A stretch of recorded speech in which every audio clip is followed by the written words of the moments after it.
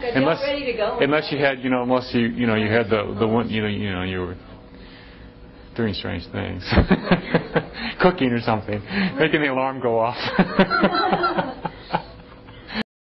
That was a bad storm. This was the worst storm we've had in a while. Yeah, it was slippery. No question about that. It was unusual. Okay, well, maybe there's going to be more than just one person online today, it looks like. We'll see.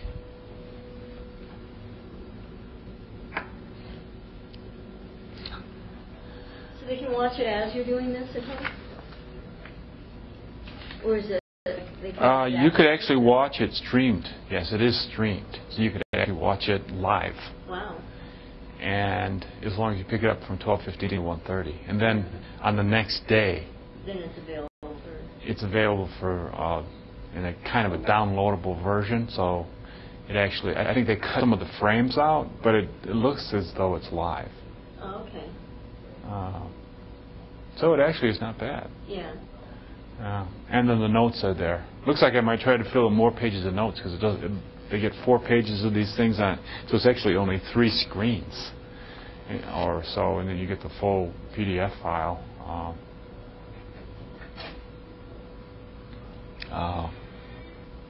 Looks like I could fill in more notes, and it looks like I could go faster too. So in fact, I think I'm going to change the homework 3. I don't know if anybody has looked at it yet, but I'm going to change homework 3. I think I'm going to take homework 3. I think I had 2.8. Number 8 is kind of I'm going to kill that problem, and I'm going to add 2.9 numbers 4 and 6. So I'll put that on the website. Change it to the website.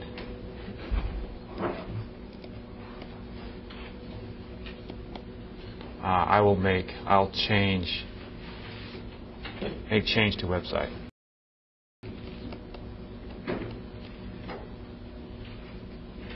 Because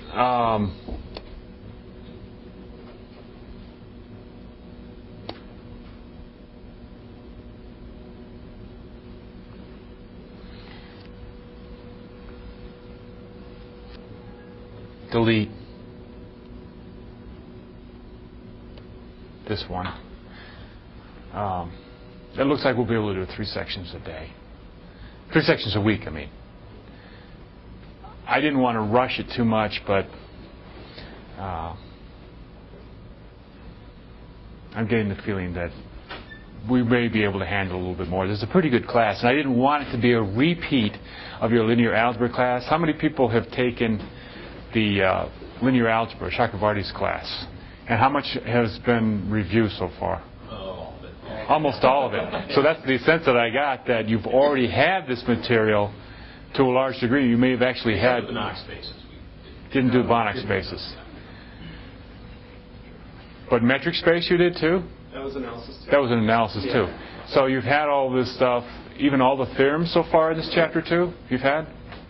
Actually, my impression of the chapters, they were very sketchy, very light. It seemed like the linear algebra book and the analysis 2 book covered the subjects more completely as far as that. So then what's in our book right now? Then what's in your book right now? I think that we covered the majority of the theorems. In chapter 2? Yeah, at least as much as I read. Yeah. What about Hilbert spaces? Did you cover that in linear algebra as well? No. Pretty much didn't touch hardly any infinite dimensional spaces. Oh, no infinite dimensional spaces. But all the polynomial spaces and all that. Okay. So a number of the examples in chapter 2, that's good. Well, it's good that it's reviewed. So I'm going to speed it up just a little bit in chapter 2. I think I'm going to, instead of running only 2 sections for the 3rd week, I'm going to go to a 3rd section for that week. So 2.7, 2.8, and 2.9. And I've subtracted one of the problems that I thought was kind of innocuous anyway, and added a couple other ones. And that's really Math 313, those problems that I've added. So that's still more review, but I wanted to make sure we don't just slow down too much here, because it is a lot of review. But it's good review. And I think by studying it well, you will actually integrate the material a lot better. So I think it's an excellent review. And then we'll have a little bit more time perhaps in the end for some spectral theory or what have you, and see maybe people will be able to go on themselves to the chapters 10 and 11, the quantum physics applications, the intro to the quantum physics, so to see what's in there. So perhaps if people want to do a project or something, that's always on the side, perhaps. I haven't planned to do individual projects, but the class is small enough that we could. So I have a thought about that. If you'd rather do that, perhaps as part of a process, I'd be willing to entertain that. I just hadn't, because this is my first time teaching the course. We have to think a little quicker, at the beginning. Okay. So this week homework 1's going to be due. Usually on Tuesday before the homework is due, I'll ask for any questions and see if I can provide any hints for things that are really sticking people. Any questions so far about homework 1? Yeah, I think I have one. Let me find a problem real quick. Okay.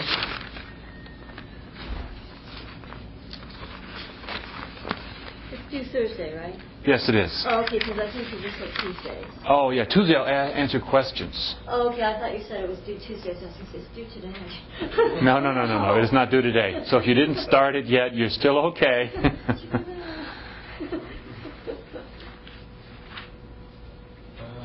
I wrote it down and I think I left it on my desk. I'll find it again and ask you afterwards. Okay. All right.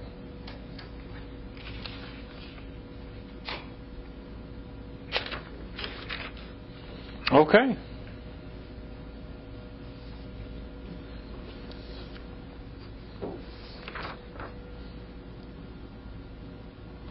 Let's see if I thought I had something that was related at least. I'm not sure if we covered it last time.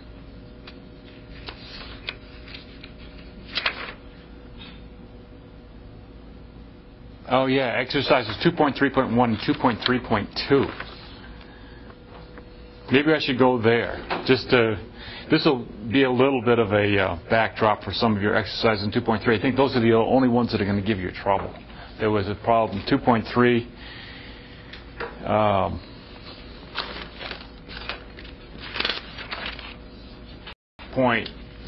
There's actually 2.3.3 and 2.3.9, and then the associated problem 2.3.7, which is an extra credit problem, which could give you some trouble. But 2.3.1 and 2.3.2, let's reviewing those exercises.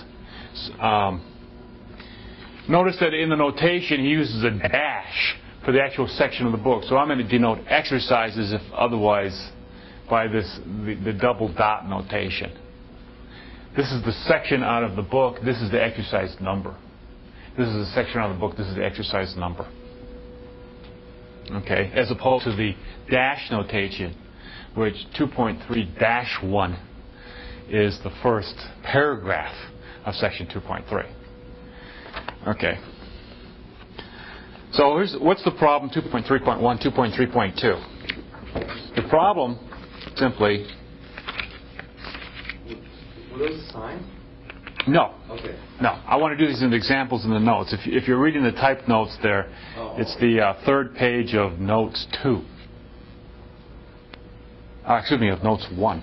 I think we're still in notes 1 there. Third page of notes 1.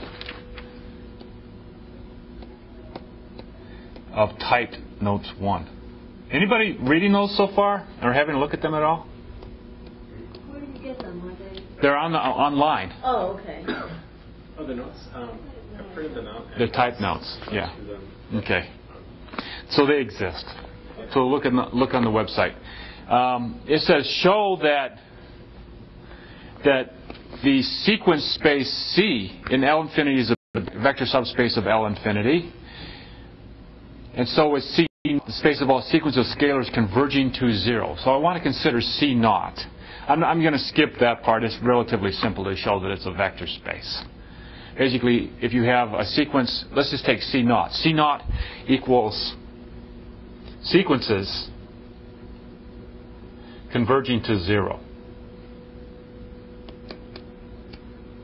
obviously that's in L infinity. In other words, it's a bounded sequence. A convergent sequence is a bounded sequence. And if you add two sequences that are converging to 0, the sum still converges to 0. If you scale a multiply sequence converging to 0, it still converges to 0. Therefore, C0 is a vector subspace of L infinity.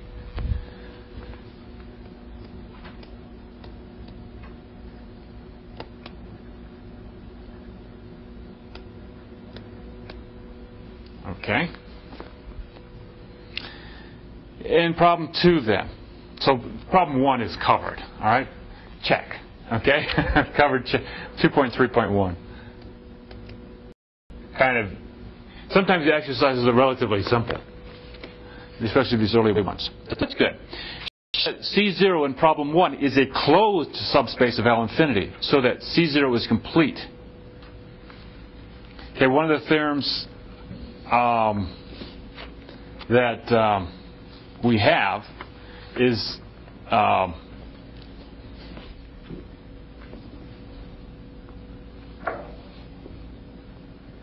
theorem 1.4-7, that in a metric space, that if you have a subset of a complete metric space, that it is itself complete if and only if it's closed.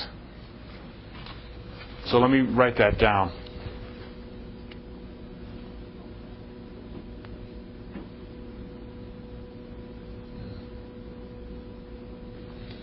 Theorem 1.4-7. If X is a complete metric space,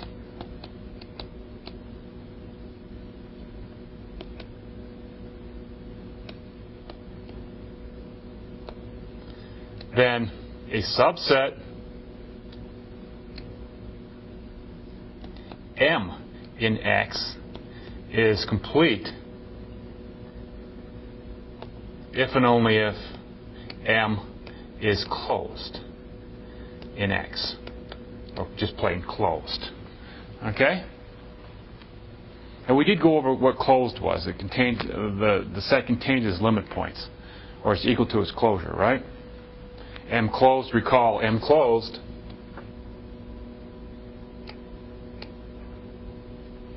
if and only if M contains all its limit points.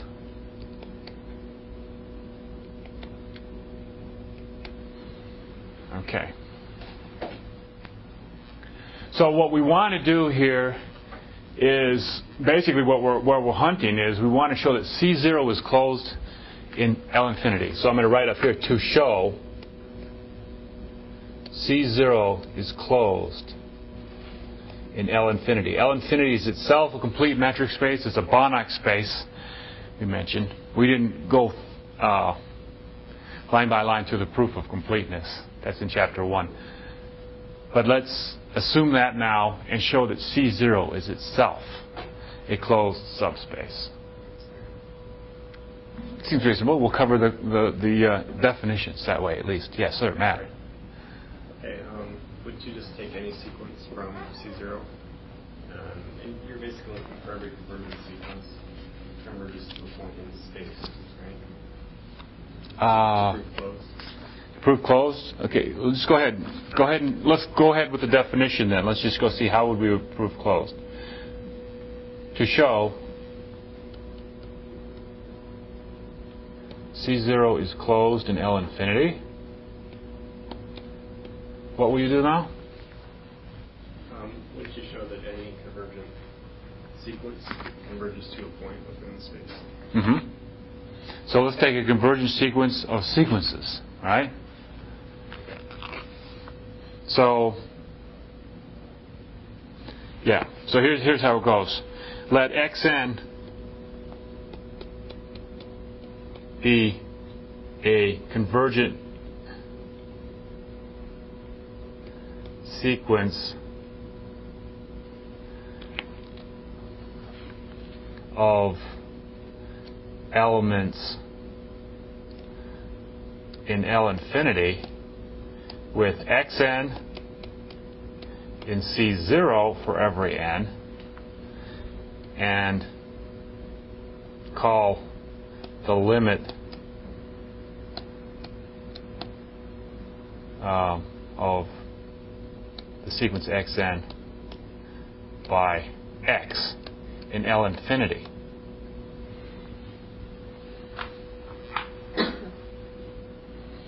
Okay, so there's going to be some limit. I need to show that x is actually in C0.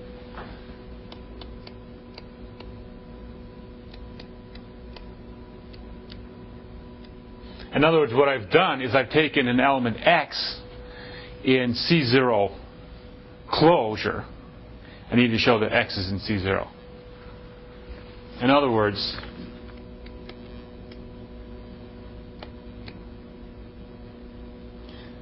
let x be in C0 bar. Okay, that's the bar on top. The closure. That's the closure of C0. So that there is some sequence xn in C0 with xn going to x. Okay? If you take something in the closure, then that will automatically happen. And then need to show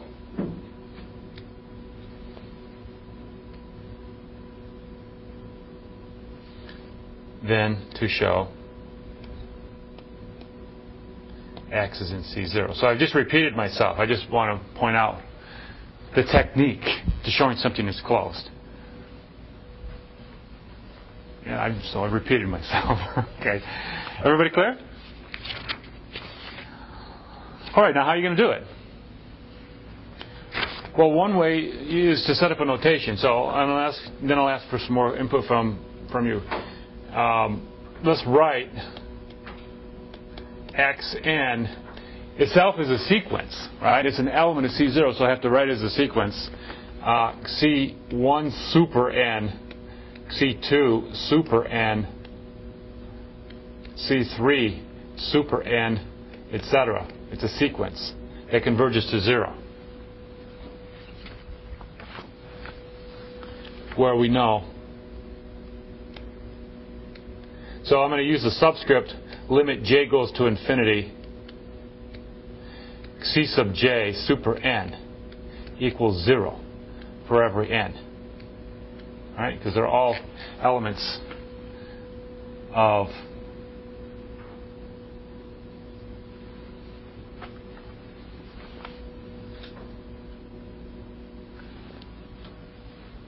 all the xn's are elements of C0.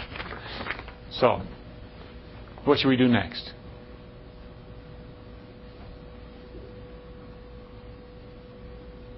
I need to show that x itself is a sequence that converges to 0. So write x, it's an element of L infinity. Write x equals C1, C2, etc. And then so it boils down to show, need to show that limit c sub j equals to 0. J goes to infinity.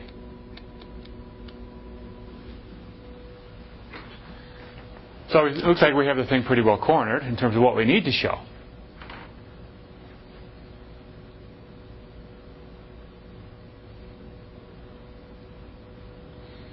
Now what we get to use is, what do we get to use? We get to use that xn is going to x in the L infinity norm. We know lim norm xn minus x infinity equals to 0 as n goes to infinity.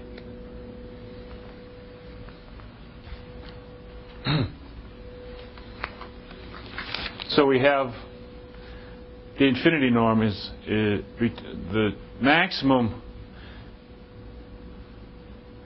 right? You think of the infinity norm as the maximum and the difference of the coordinates is going to 0. Okay, so how can we finish it now?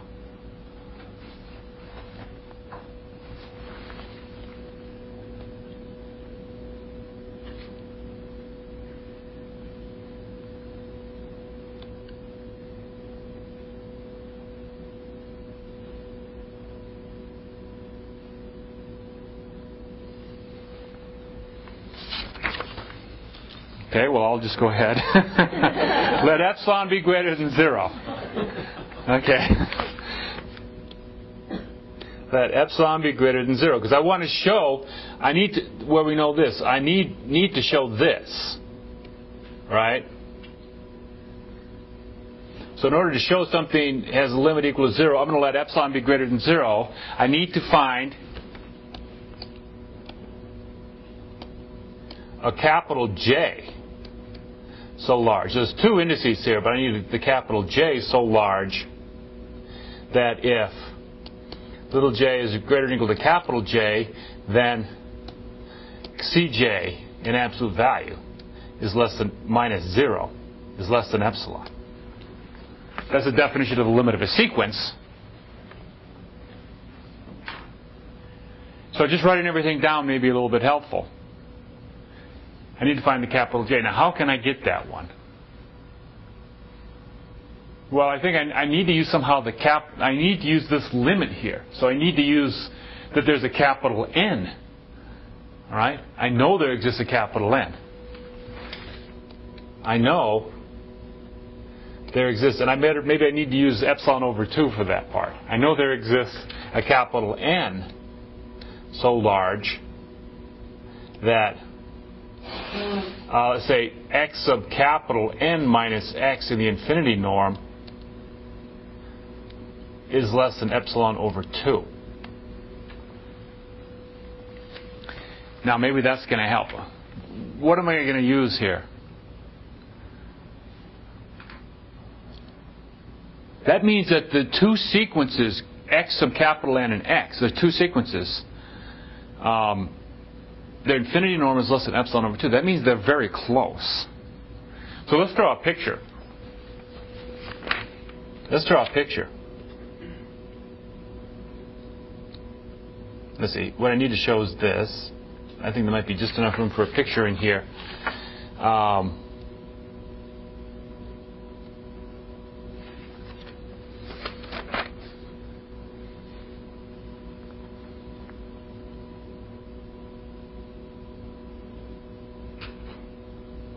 I have J. Okay. Xn is converging to capital X sub n. If I draw a picture, what is that?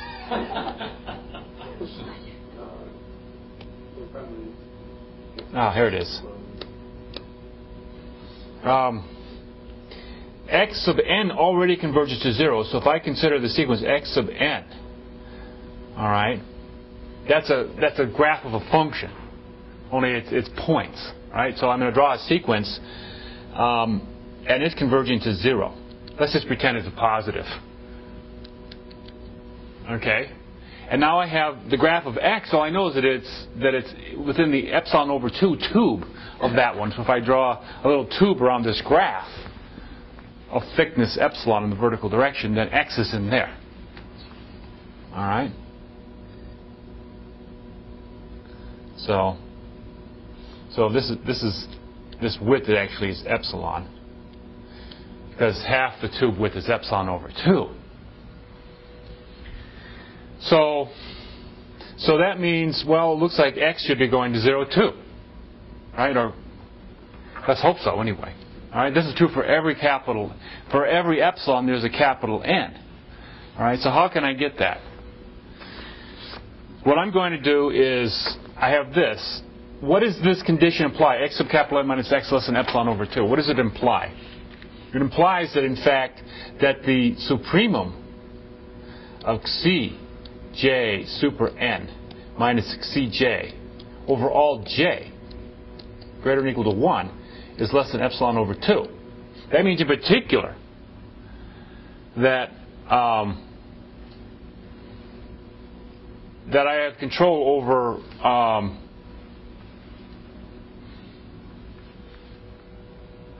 all the Cj's in terms of Cj super n. All right? So here's what I'm going to write then. I'm going to write Cj. Here's what I'm going to write. I know that Cj super n goes to 0. I need the other epsilon over 2. Cj super n goes to 0 as j goes to infinity. Okay. Therefore, there exists a capital J for that fixed n. So capital N is fixed. There exists n, fix it now.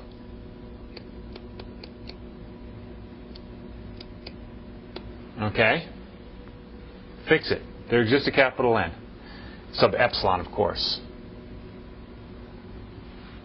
Epsilon is fixed. Now that capital N is fixed. And now I choose there exists a capital J for that fixed capital N. You could put it J sub capital N sub epsilon if you want. Okay? I'll just write that, J sub capital N sub epsilon. I mean, it depends on those other two things that are already fixed. So that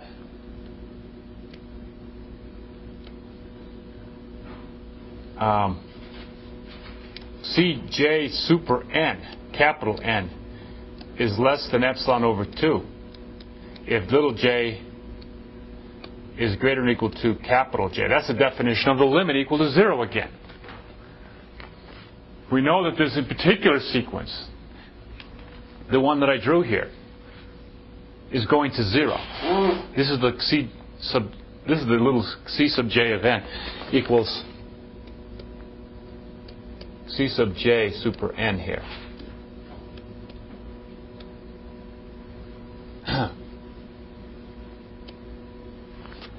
Okay, that's what I've graphed there as a function of j. Now that's going to 0. So you have that's small. So that's small. The tube size is small. Therefore, to add the two epsilon over 2's together, and you get the following. Therefore, Cj, okay, which is the jth element of x, the limit of the sequence in L infinity. Remember what x was? X was the limit, which was in the C0 bar. Okay, I chose an element x in C0 bar. Okay, I think that's just a little bit higher up on these scales here. I let x in C0 bar. Here it was. Let x in C0 bar. And I need to show that x is in C0. I wrote x equal to C1, C2, and so on. Okay? I need to show that limit Cj is equal to 0. This is what I need to show here. So that's what I want to do now. I want to just show that there's a capital J. I claim this capital J works. Cj is equal to, or less than or equal to Cj super n minus Cj plus, well, maybe I should write it the other way, plus Cj super n. I'm using the triangle inequality. I'm writing Cj equals Cj minus Cj super n plus Cj super n. And then using the triangle inequality.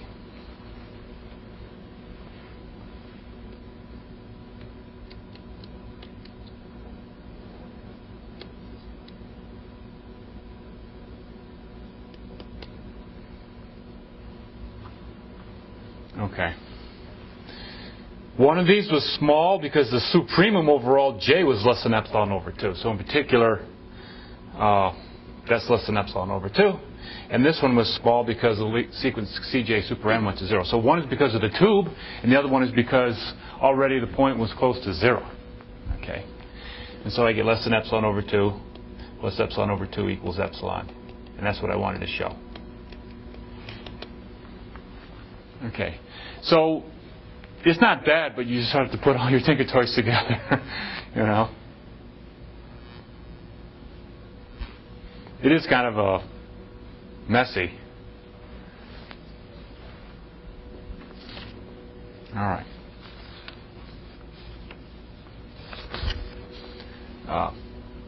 Therefore, limit Cj equals to 0, so x is in C0.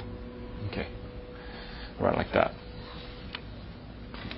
Okay.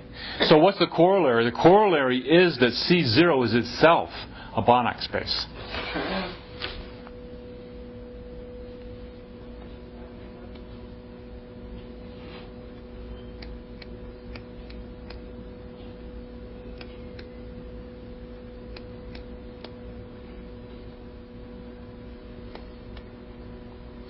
Since it is a closed subspace of a Banach space. Okay. We said that the closed subset of a complete metric space, which a Banach space is, a complete metric space. The subspace will be complete if and only if it's closed. And so we have indeed showed that this is closed.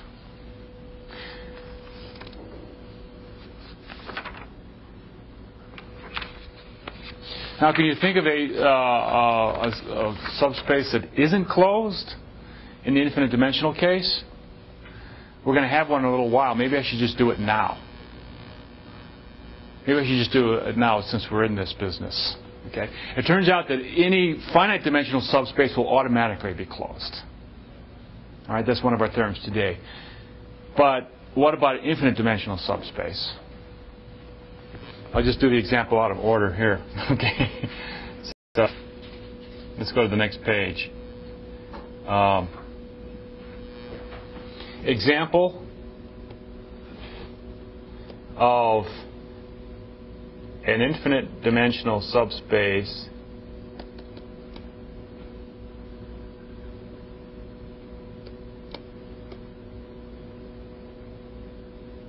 of a known Banach space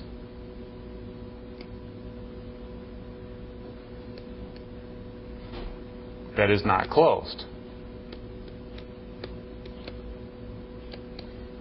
And if you think about it, it's not very far from what you were already talking about today. Somebody mentioned an infinite dimensional space over here this morning. We're talking about that linear algebra discussion. Polynomials.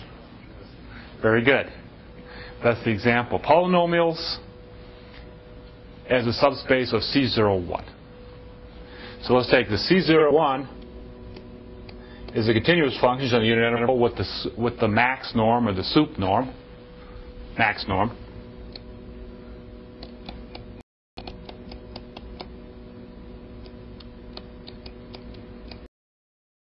Whenever I say C01, that's what I mean. The max norm. Okay, so you can always have different norms on a given set of functions. So we can talk about the unit interval as that and as a vector and put two different norms on, which we did. We had the one norm, the integral to absolute value. When the author mentions C01, he means automatically this unless otherwise stated.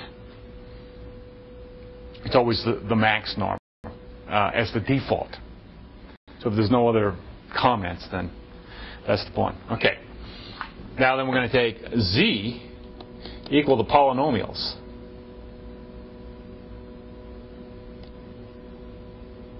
In T in the unit interval.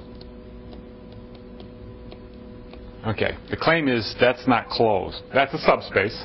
Sum of two polynomials is in a polynomial. These are finite polynomials. There is no infinite polynomial, okay? But that's going to be the counterexample, of course. We want to take the Taylor series of e to the t, say, well, that converges uniformly to e to the t by a resultant analysis, okay? But e to the t is not a polynomial because you can differentiate it as many times as you want and it doesn't go away. So that's the good example because all polynomials will go away. So e to the t is clearly not a polynomial. Does everybody see it now? That's the quick example. We have that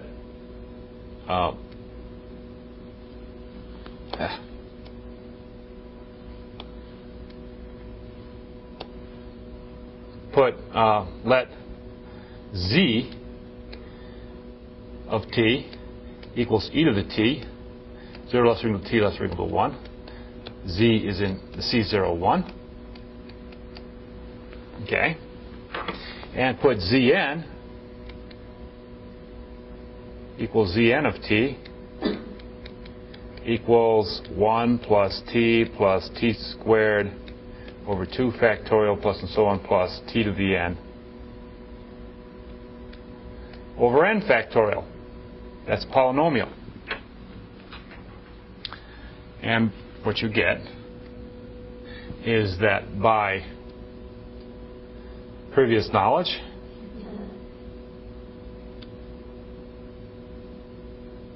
study of uniform convergence, let's say in modern analysis 2,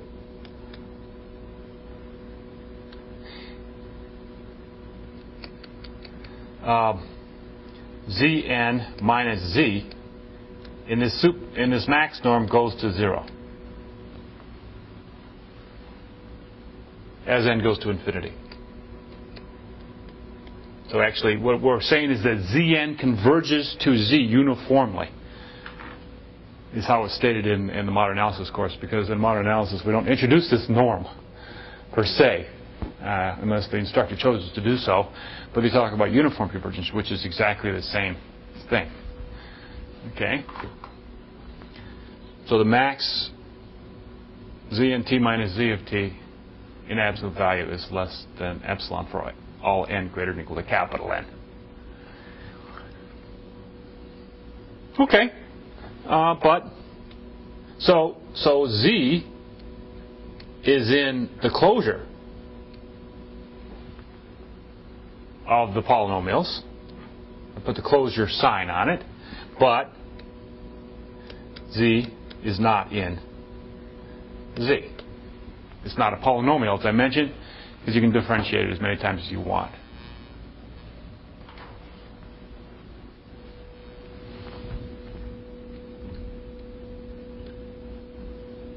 E to the t, to no matter how many derivatives you take, equals e to the t. Okay. All right. Okay. All right then. So there do exist non-closed infinite dimensional subspaces. All right. I think I'm going to skip this little section on completeness for now. There is a way to take any normed vector space and complete it. There is a construction by which you actually can turn it into a larger space that is complete. Basically add the points that you would need so that all Cauchy sequences would converge. We mentioned that we can easily make a non-complete space by taking a complete space and taking a point out. Okay. What you have to do in the completion process is have a general recipe for putting points, adding points in just enough. And that way you can actually construct a complete space. We're going to kind of skirt that issue. There's a general discussion in Chapter 1 about the metric, just completion of metric spaces. And the same recipe will apply. But I did make some comments in the notes, but I'm going to skip it for now. Okay, we absolutely need it. Okay? All right. So let's go on for today. I want to go back to vector spaces and finite dimensional vector spaces and norm spaces. What is done in sections 2.4 through 2.6 is collect all the results for finite dimensional spaces, which are somewhat special. I think many of you had all those results already in the linear algebra class, but we're going to collect them here and show the techniques. And that will bring back the compactness and so on, which you probably didn't cover much in linear algebra, the compactness. So here we have continuity of vector space operations.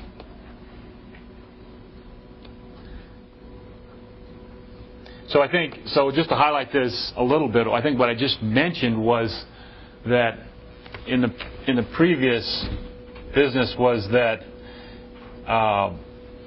any finite dimensional subspace of a norm space would automatically be closed.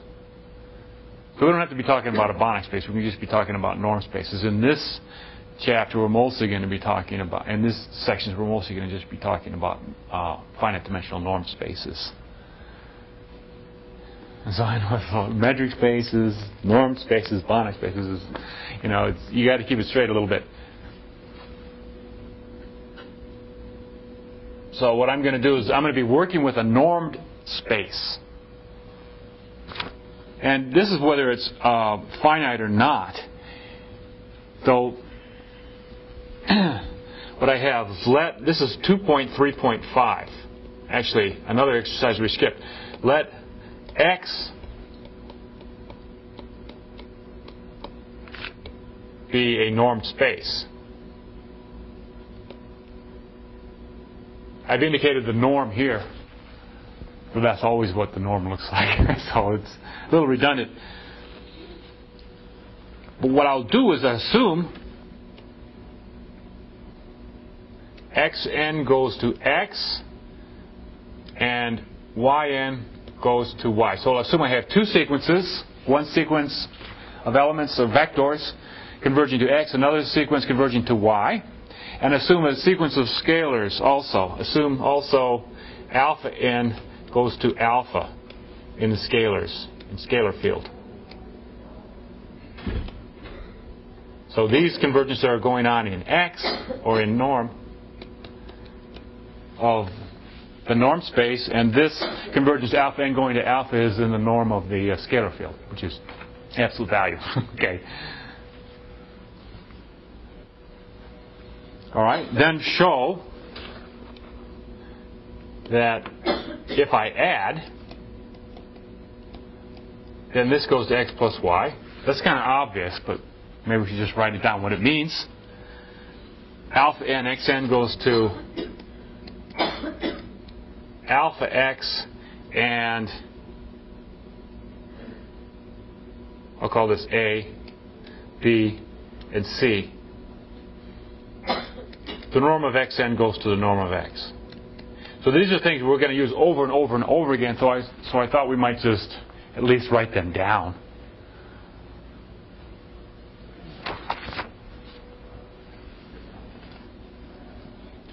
And actually this last part, C, is what we call the continuity of the norm. These two are called the continuity of the vector space operations. This is called the continuity of the norm, in case you run across it.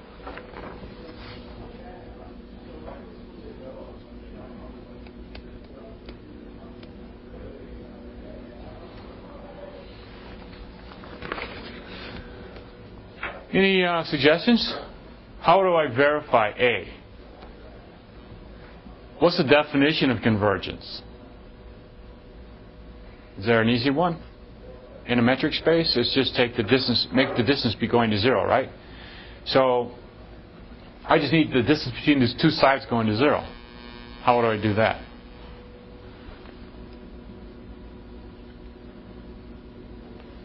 Prove A. Proof of A.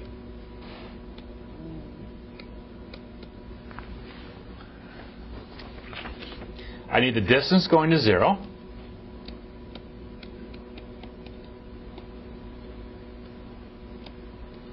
So I need smaller than something that's going to 0. That's implicit use of the squeeze theorem. If I have, should I put that on the side here? Do we know the squeeze theorem?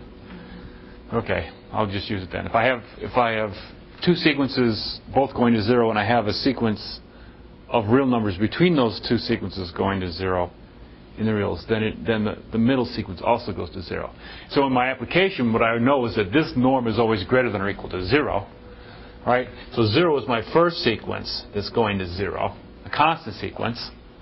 And then on the right side, what I want to do is just get some sequence which is going to 0. So how can I get a sequence going to 0? Here.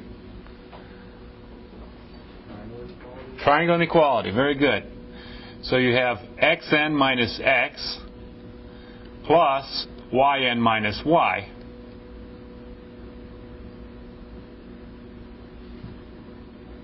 following up the thing, but that's what it is. Those, by assumption, are both sequences going to 0. Therefore, the sum goes to 0 through non-negative numbers. And therefore, by the squeeze theorem, we have the continuity of the first vector space operation, addition.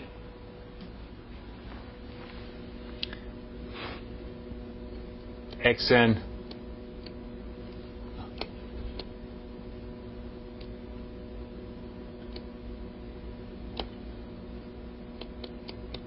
goes to 0, and Yn goes to 0. Yn minus y goes to 0 by assumption.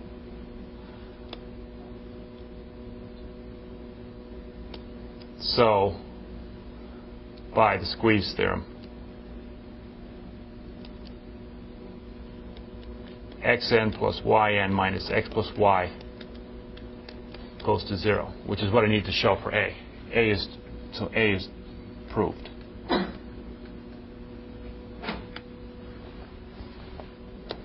Okay. Now I need to show B. That's a little bit harder. But I don't know if you've ever. I need alpha n xn minus alpha x going to 0. So proof of B.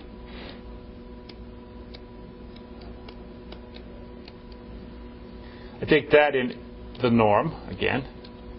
Now, how could that be big?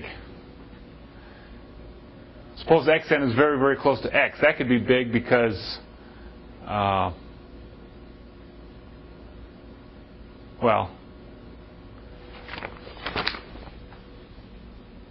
because x might be something like 1. Think about it, okay? And alpha n could be far from alpha. All right, that could be a contribution, right? So basically, alpha n minus alpha times x. Or another possibility is that you had basically alpha times xn minus x. So it's the same thing you use to prove the product rule. If you ever do the product rule in calculus, kind of a decomposition. I'm just going to use an identity. This is equal to alpha n times xn minus x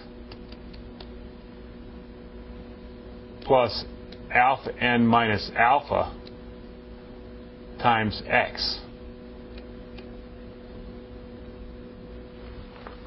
Remember that kind of stuff? That's all you have to do.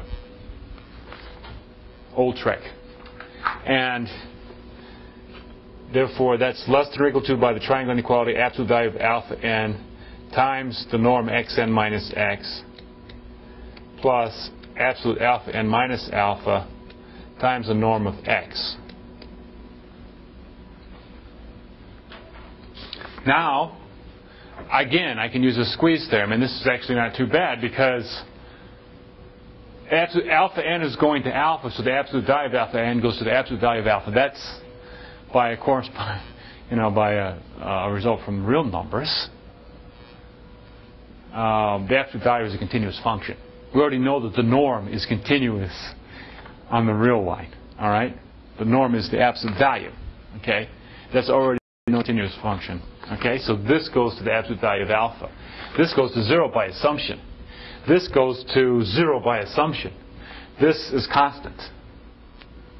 Therefore, this goes to absolute value of alpha times 0 plus 0 times the absolute value of x, which is equal to the real number 0. And therefore, by the squeeze theorem, we know again that B is proved. Okay? Not again that B is proved, but we know now that B is proved by the same type of argument. Comments? How do we know we can use the squeeze theorem? We just assume that's... Yeah, that's from our analysis course. We can prove it right now if you want. Well, I mean, I know it works for regular... All I'm using is real numbers. Because this is a real number. Remember, the norm is a real positive real number. Okay, not negative real number. So I'm using that. This is... Remember that something converges in the infinite dimensional space. Yeah, this is your polynomial, and that's your e to the t or whatever. Okay? Sure, the vectors are in infinite dimensional space. But convergence, by definition, is that the distance or the norm of the difference goes to 0. Now, so therefore I can convert my problem of convergence into just sequences of real numbers. And that's in fact how it's done. Okay. These were different sequences though, like an arbitrary type of space here. We need to be a little bit more careful about that. Well, okay, if it's we're working always in a metric space at least. Right. So we didn't go beyond that case. We defined metric space convergence is if the distance between xn and x goes to 0. That's then the question of does the real sequence converge to 0? So that's what I'm doing here. That's why all the norm signs. The norm means distance. So keep track of, anything inside the norm are the infinite dimensional vectors, but when do they converge? Okay. Yeah. So here the infinite dimensionality kind of rears its head a little bit. But the norm is what's helping us. So it's actually it's just repeating the arguments that we had for the real line. If I needed to prove that I've had two sequences of real numbers, alpha n and x, and pretend alpha n and x are sequences of real numbers, proof B for the real numbers is the same exact proof. Then you had to use in that proof, say that that if you had just a single sequence alpha n, then the absolute value of alpha n goes to alpha. We're going to get that now in part C because we're going to do the same proof again. So actually, part C for real numbers is used in part B here, okay, where we use this goes to alpha. All right. So and then the proof is independent, okay, of course. So I don't need to use part B in order to get part C here. So let's see part C. How does that work? Is that answering your question, Travis? Yeah. Okay. Let's do part C. I need to show, assume the norm of xn, assume the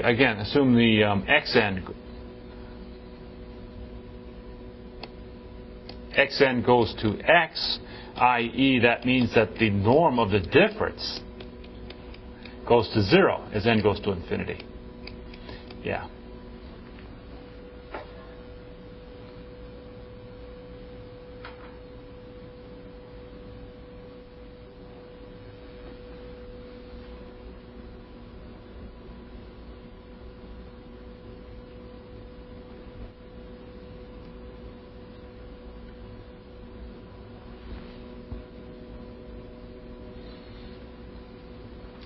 So that's if you were working with C01, for example, you have to be careful and to check that condition, all right, to really see if a sequence does go to 0, because you can have a sequence of functions, continuous functions, that converges to some other continuous function, point by point, but not in the norm. Do you all know such an example?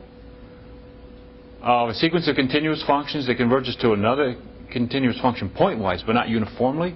That's really not in the topic of discussion of this course because we're not discussing pointwise versus uniform convergence, but there certainly does exist. So you have to check. This is really assuming the stronger convergence. We do have the uniform convergence. I think the example I'm thinking of is this one over here, where I've got a little. This is just an aside here, so to answer your questions and hopefully fill in some of these.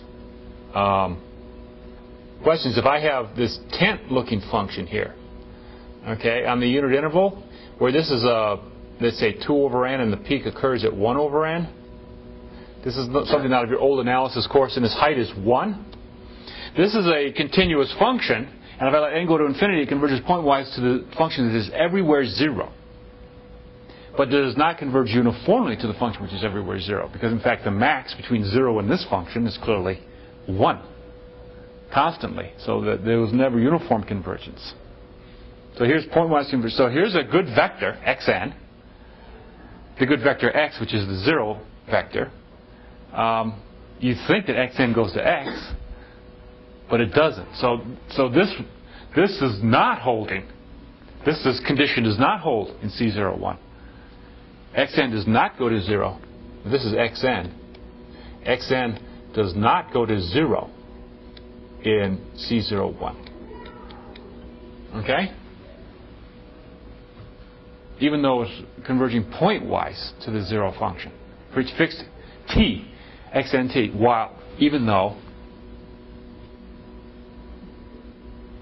for every t, xnt goes to x of t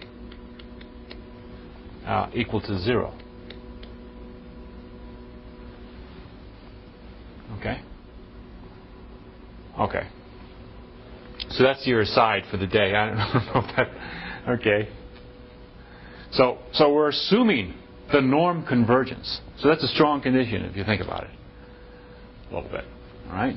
Then, to prove, then that xn in norm converges to the norm of x. That doesn't seem too bad. And actually, that goes pretty easily. It follows simply by the reverse triangle inequality. Follows, again, by the squeeze theorem, follows from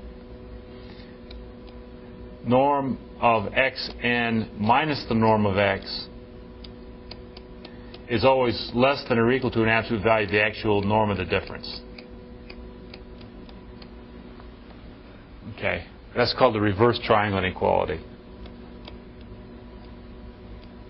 And it follows from the proof of the it just follows not from the proof of the triangle inequality is assumed to already have been checked in these spaces, right?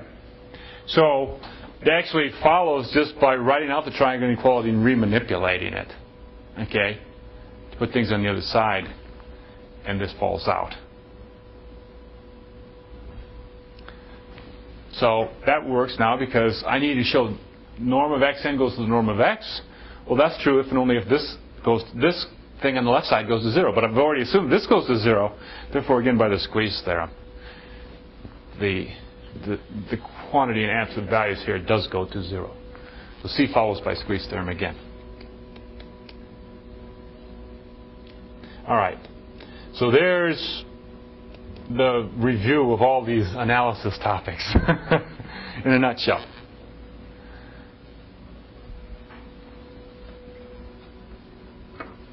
And above reverse triangle inequality.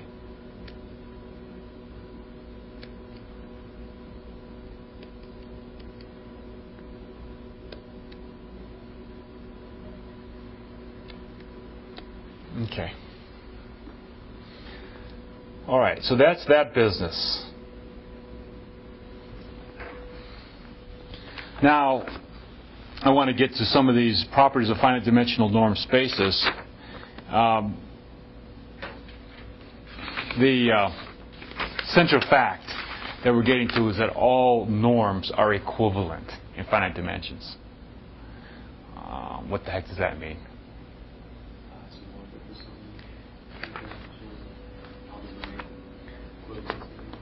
Some kind of norms being equivalent? Okay, yeah, some kind of isomorphism idea. What it means is that if I had two different norms on a finite dimensional space, they'd be within a constant of one another in terms of the actual values.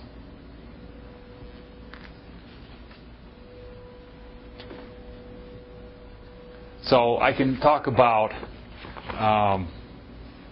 different norms on R2. Right? Do you remember some different norms on R2?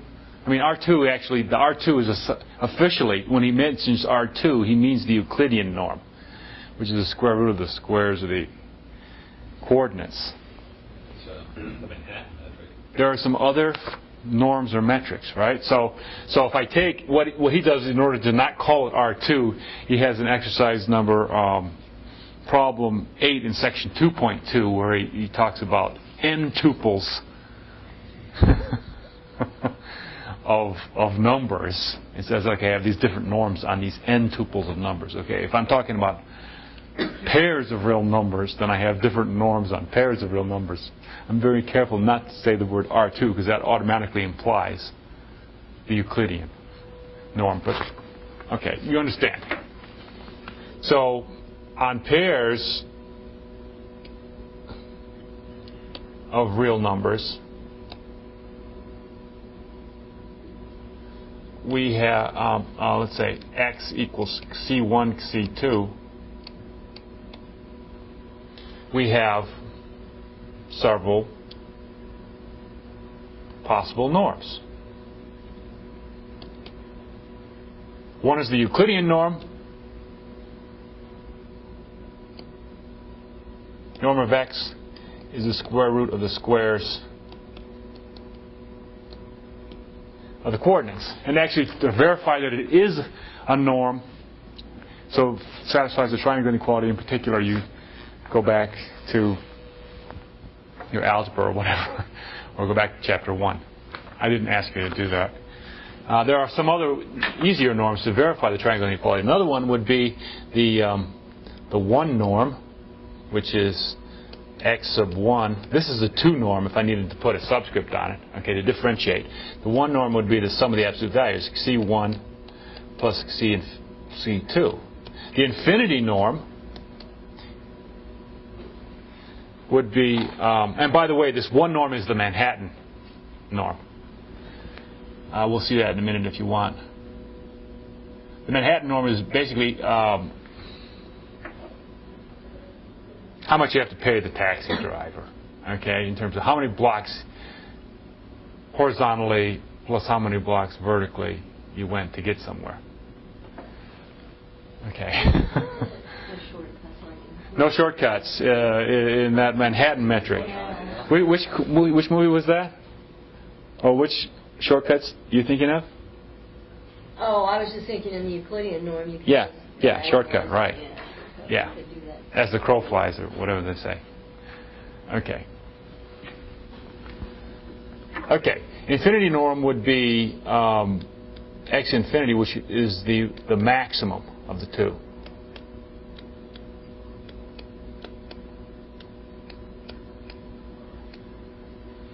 Okay, now there's kind of a geometry for each of these norms. Let's look at that. We already know the geometry of the Euclidean norm. That gives you a circle. In other words, if I set the norm equal to 1, what do I get? So the set of x such that the norm of x is equal to 1 in the three norms. Okay? We have the circle of radius 1.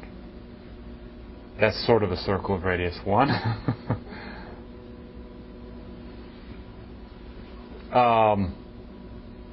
What else? What I have this C1 plus C2 in absolute value equal to 1. If I take away the absolute values, that gives, if you think of C1 as x and C2 as y, I know it's not consistent with this notation, but if x plus y equal to 1 gives you a straight line that cuts off the first quadrant of the points 0, 1, and 1, 0. So you get, so therefore you'll get a diamond shape.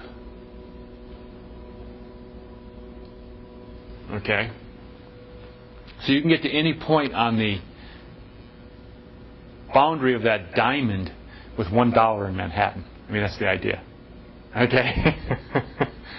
You can go over a certain amount and then up a certain amount.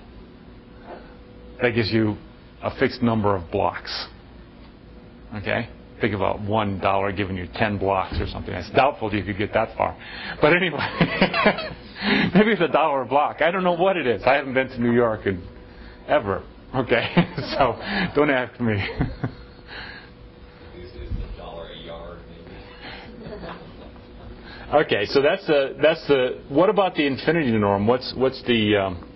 That's just a square, isn't it? A square. Yeah. So that would be this. It would contain the other ones. Okay, that's the square. So this is the case infinity. This is the case of 2, and this is the case of 1. All right.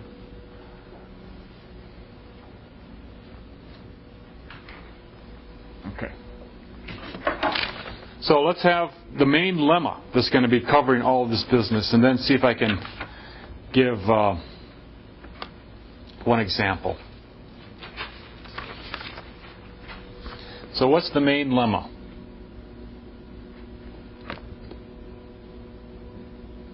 (2.4-1).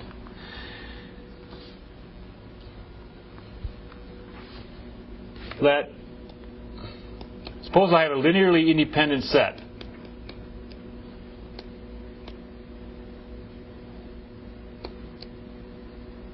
In a norm space of any dimension.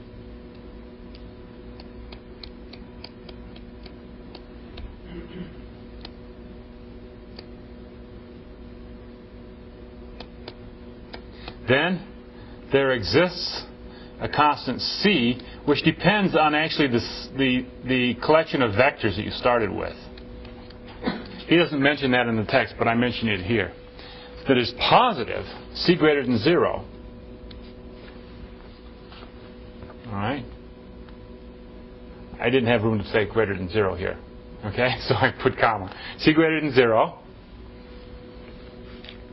such that for all scalars alpha 1 through alpha n, you have that the norm of summation alpha j xj, j goes from 1 to n, is greater than or equal to c times the sum of the absolute values of the scalars.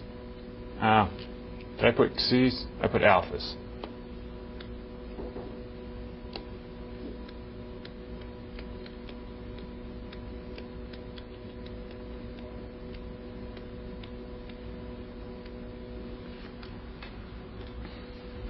So basically what you're saying is you're comparing one norm, the norm of the space, with an L1 norm. Okay? In finite dimensions. And you're saying you have this. This is always true. That where C again may depend on the actual vectors you choose. Alright? That's the lemma. Let's apply it. Or let's see how it actually pans out in an example. So let's do an example. What I'm going to do is take the situation of pairs of real numbers, and I'm going to take as the norm the infinity norm. Right? Take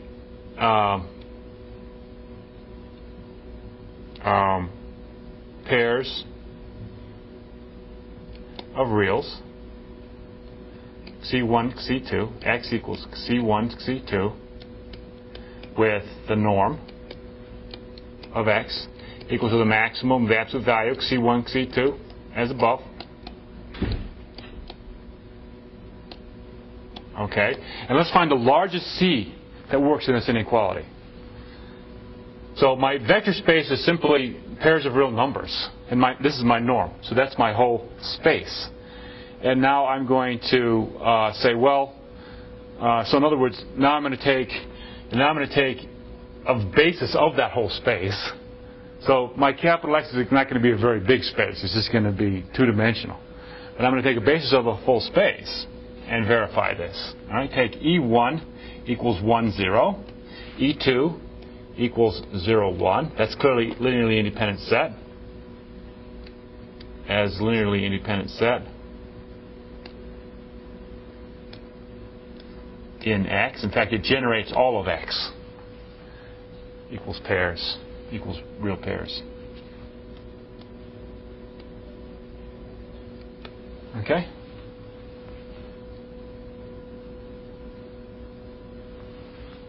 Okay? So now what's the C? So I want to find the largest C that I can do.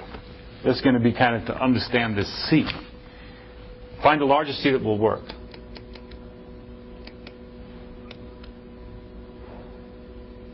Because if I can find, that's the kind of the meat of it. Because if I can find one C, I can always find a smaller C that works. But I want to find the biggest C that works. In lemma 2, 4. 1. Okay.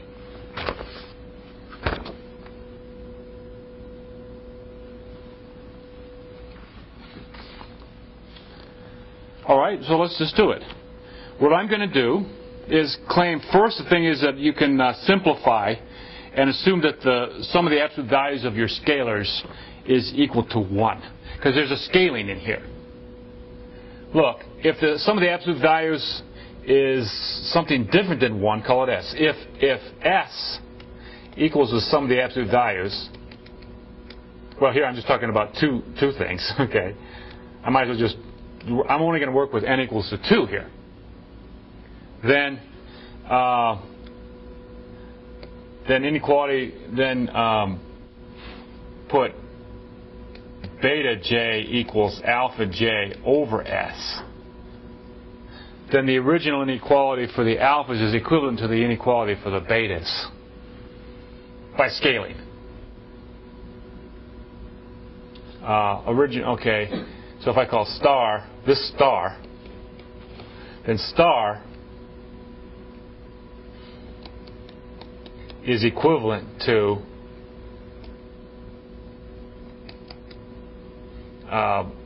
beta. I'm working with equivalent to here with n equal to 2. It doesn't matter what n is here, but here it's enough to look at this for n equal to 2. You get the idea of the argument. Beta 1 x 1 plus beta 2 x2 in norm greater than or equal to c times the absolute value of beta 1 plus beta 2 equals to c with beta 1 and absolute value plus beta 2 equal to 1. In other words, I only need to check it for all beta 1, beta 2 where the sum of the absolute values of the beta 1 and beta 2 is equal to 1. So I'm going to get rid of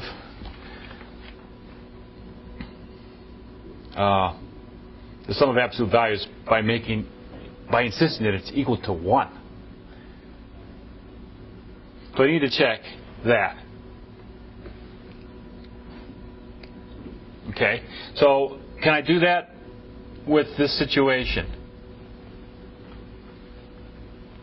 So this is double star. I'll just call this double star. So that's the first simplification. Just say by scaling, I can look at only on the scalars beta 1 and beta 2 whose sum of the absolute value is equal to 1. Well, that was just that diamond, right? So again, I'm comparing L infinity with the diamond, okay? L infinity norm with the diamond norm. So what I'm going to do is draw a picture. This is my beta 1 and my beta 2.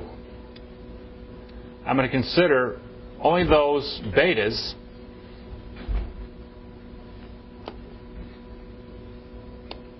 that sit there, and here's the height 1 here, and I need to find, so C is now going to be, the maximum C will be the minimum of beta 1 E1. Now my X1 is E1 and my beta 2 E2 in norm. Overall beta 1 plus beta 2 equal to 1. That's the formula. Because again, the largest C is going to be the smallest it can be, right? That norm gets too small, then it won't be greater than C if C is too big, right? Okay. So that's going to be the thing. Now, what is the norm of beta 1 E1 plus beta 2 E2? Beta 1 is a scalar. E1 is the vector 1, 0. E2 is the vector 0, 1. So that's simply the minimum of all the beta 1, beta 2 that lies on this diamond of the max norm. Absolute value beta 1, absolute value beta 2. Because that's the infinity norm of that vector. Beta 1 E1 plus beta 2 E2 in this situation is simply equal to the vector beta 1, beta 2. So that means I need to do this min-max thing. What is the minimum of this? So I need to basically take think of the maximum equal to a number, like the maximum equal to D. So that would be you're looking at all squares, okay? And you want to find the smallest square that just hits this diamond. Then. Because you want the minimum of all the D's. That's what it says, the minimum over this diamond of all the D's that all the D sets you might get. So basically what I'm thinking is a bunch of different squares, which corresponds to there are beta 1, beta 2 on that diamond that get L infinity norm equal to D. That's a D, but the smallest D that's going to work is the one that's just got its corners on here, right? That's the smallest D that's going to work. So what I claim is that this is equal to corresponding to the point 1/2, 1/2. The minimum, this is equal to 1/2. Okay. So it's a bit too kind of stomach. You have to sort of stare at it for a while. Okay. But now, how can I verify that? In the notes, in the type notes, what I do is then I verify that indeed C equals 1/2 does the job. I go back through the argument. I say if C equals 1/2, then indeed the worst case is if the beta 1 and beta 2 are each equal to 1/2. Because if one of them is bigger than 1/2, then hey, the norm is bigger than 1/2. Right? That's the worst case. And if C is bigger than 1/2, that's no good, because if C is bigger than 1/2, then I have to take beta 1. Then I can just take beta 1 and beta 2 both equal to 1/2, and the inequality doesn't work anymore. So you kind of go back through and check that C equals 1/2 does work. All right. Questions? All right. So I only got through about a page of these, so I'm going to have to look at a little bit more notes too. But the notes too should be available on the website, and so maybe read up that a little bit. So we're going to get that all finite dimensional spaces are closed in their super space. Okay, in the large, so all finite dimensional subspaces are closed, and various other things. And it's equivalent of norms. So look at the definition of equivalence of norms. That'll help a little bit. Okay. All right, that'll be it for today. Thank you very much. And all this stuff is online if you want to repeat some